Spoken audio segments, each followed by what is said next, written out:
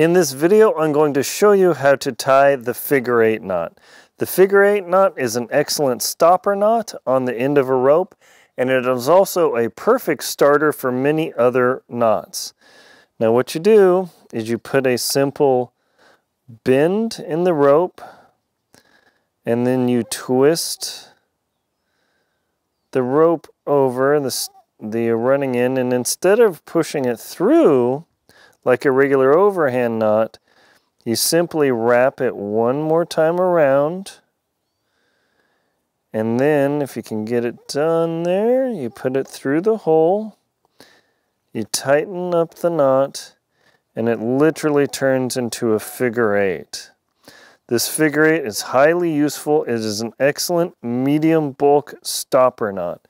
Now be aware that as this rope bounces, the knot can come undone, so there are some challenges to be had there. Let me show you again on some thinner cord here. You create the bite or the loop there.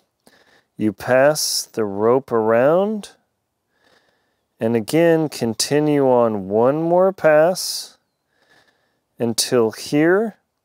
Then you simply grab it with your hand, pull it over, and it should have this beautiful literal 8 shape in it. Now the figure 8 knot is an excellent knot as a starter knot for the follow through, the bend. There are lots of different knots that the figure 8 starter is good for.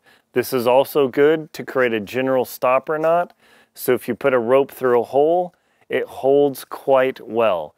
The figure 8 is very easy to inspect, and it is quite easy to untie when it was completed. So if it gets really tight, it's not too hard to open up.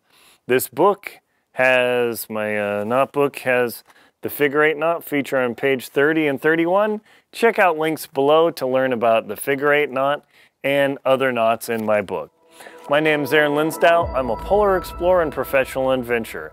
Please check out links in the description to my books: Antarctic Tears, Lost at Windy Corner, Adventure Expedition 1, How to Keep Your Feet Warm in the Cold, The Jackson Hole Hiking Guide, The Most Crucial Knots to Know, and my 2024 Total Eclipse Guides, as well as my shows Antarctic Tears and World Beyond. Thank you very much for watching. Please like, comment, and subscribe to the channel so you can learn more about knots like this.